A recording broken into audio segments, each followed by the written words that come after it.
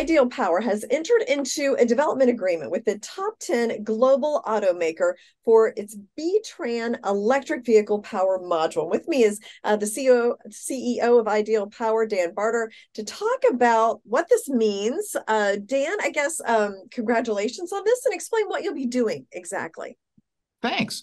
What we're doing is, we have a unique semiconductor technology that is really all about helping applications be more efficient. So in the case of electric vehicles, our technology can help the automakers get more range out of the batteries on their electric vehicles, a key issue that they need to work on. So under this program, we're going to be working with another company that has some unique technology that is designed to package up semiconductor devices for electrical connection. And we're going to target bringing a production-ready module to this global automaker by 2025.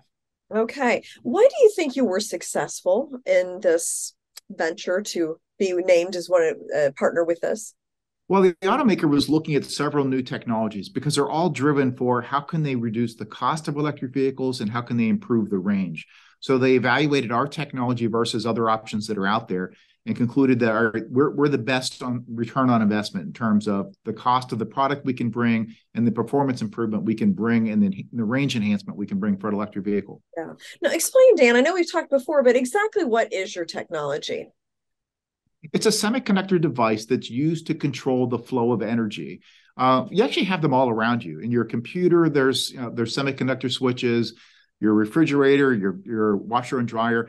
Our technology happens to be focused on things that are higher power. So things like if you had a solar installation on your building, there's a power converter that converts DC to AC so you can use it. That's done with semiconductors. And for automobiles, for electric vehicles, the drivetrain depends very heavily on semiconductor devices to take the energy from the batteries, put it to the right voltage so it can drive the motors for the vehicle. Yeah.